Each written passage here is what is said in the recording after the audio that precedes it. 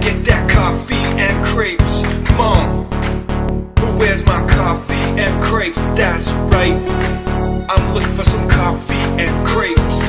Give me that coffee and crepes. I want that coffee and crepes.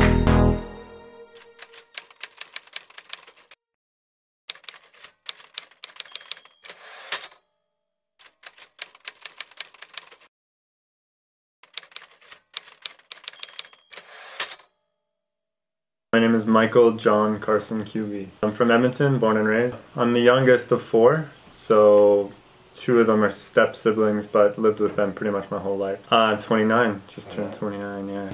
It's called Rainforest Blend, that's what I'm steeping here. Alright, smells delicious. Yeah.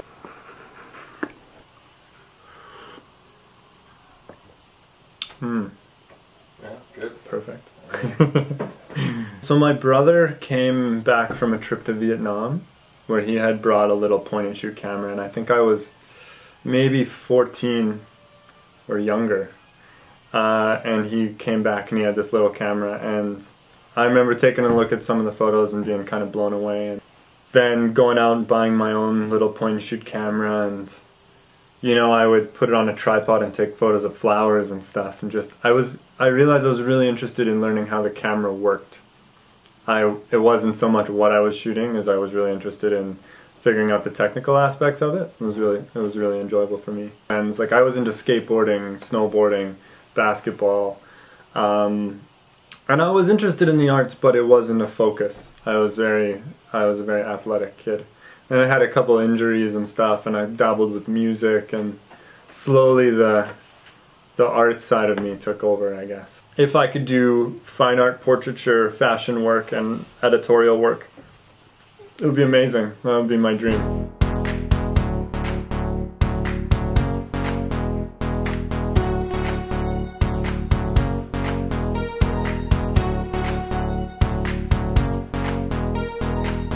If people want to get in touch with me, take a look at my work at www.michaelqb.com, Instagram at KUBY. Yes, it's the Hasselblad 500cm, a medium format camera. Carl Zeiss lenses, which are all so beautiful, very sharp. The pop that you get from from the lenses that are made for this camera are just like it's so easy to spot for photographers who know, especially with color work. I mean, it really works. It takes medium format film, which I don't have any on me, but basically you can see on the back here that that's a square, and so the film will land right here. So the negative that you're getting is the size of basically that back right there, which is kind of cool, because most cameras, especially digital cameras, the ratio is all 4:6. You can spot that from a mile away too. So it's nice for everybody shooting and uploading stuff to Instagram. If you use one of these, it's the native format. It's really nice. A Leica M6. It's a 35mm camera, so when you think about film and those little rolls of film, and it'll take film that's that size, as opposed to the 120mm film, which the Hasselblad uses. It's great for, say, street photography.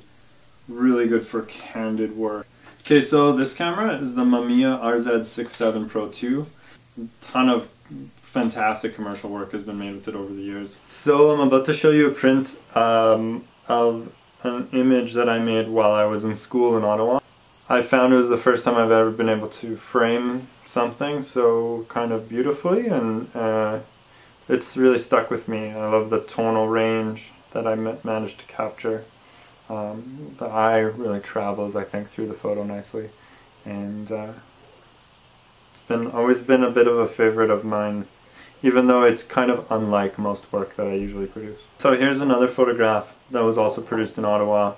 Shows off the sort of big frame that the medium format cameras have to offer. So both of these images were made with the Mamiya RZ67 Pro 2. And just the perspective that these cameras have on the world, it's just such a large look, and I think it's really beautiful.